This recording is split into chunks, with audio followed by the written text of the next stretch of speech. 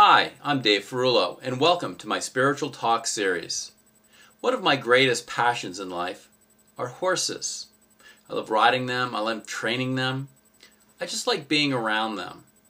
I'd like to share with you some of the lessons and insights that I've learned from these magnificent creatures.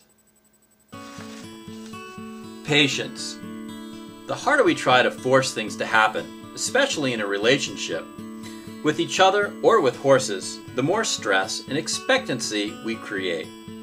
We push and expect something in return. This is self-serving and will not cultivate a lasting relationship. We do not want compliance. We want a partnership. So relax and have patience. Let the relationship grow on its own terms in its own way.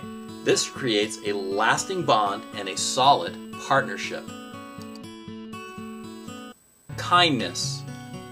Being uptight, frustrated, and mad is no way to be, especially in a relationship. Some trainers and owners treat the horses like property, like prisoners. I can always tell these horses by the dull look in their eyes and the reluctant compliance while working. A well cared for and treated horse has a sparkle in their eye and a spring in their gait. These are the ones that gallop down to the gate when their owner comes for them every day. Kindness is a key with people and horses. If you treat your relationship with kindness, with a kind heart, your partner will always come running to the door with open arms and a smile when you knock. Communications. We think that because we all speak English, we can always understand each other. But what a misconception this is. To understand, we have to listen, really listen. Not just with our ears, but with our hearts, with our senses, and with our intuition. Horses cannot speak, but they tell us volumes. If you are in tune, you will know this. The look in their eyes, the way they hold their head and their tail, the fluidity or tension in their gait. Horses, as we humans, communicate constantly. We just have to learn to listen more than with just our ears. To give and receive. If you are meeting your partner's needs, they will be happy and willing to meet yours. This happens organically, naturally. Horses want to please you. They want to learn. They want to work. They will give you so much. If they are given what they need, they will give you what you need. If you satisfy your horses and your romantic partner's desires, it will all return to you tenfold. You know, some just don't jive. Contrary to popular belief, you can't just buy any old horse and expect to cultivate a close, lasting bond. This goes true with romantic partners. Horses, like humans, are all different with a multitude of personalities and traits. To find the right one, the perfect one for you, may take time and persistence. You have to be willing to fail and move on. The important thing to know with horses and people is when it is time to walk away and just try again. Space. Horses need space to run, to play, to graze, and to explore.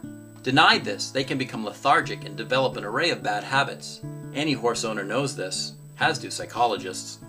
People are the same way. Put in an emotional or a psychological box, they react in many negative ways. This will tax a relationship and ultimately lead to its demise. Give your horse and your romantic partner space. They will then be happy to run to you when you come around.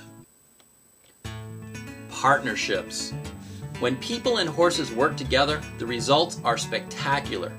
Both have to be willing participants. They have to work as teammates, as partners, and respect the ultimate goal, be compassionate with each other. This is also true with love relationships. Become each other's teammates. Help and support each other. Work on the same team towards your common goals together. You will be amazed at what you will accomplish together and how your bond and your love will grow constantly. Love. One of the most important lessons that I've learned with working with my horses and from my relationships is love. I once read a definition by J. Krishnamurti. He stated that love is to give of oneself completely without expecting anything in return. To love for love's sake, to not expect something or something should ever come of it. A love of a horse is just that, love. A love of a person is just that, love. To love someone truly, unconditionally, is the state we must all strive for. But just because we should not expect a return does not mean that we're not going to get one. If you can love in this manner, in this capacity, I guarantee the gifts you receive will fill your heart and elevate your soul for a lifetime and beyond. So love for the sake of loving all people, all animals, but mostly learn to love yourself.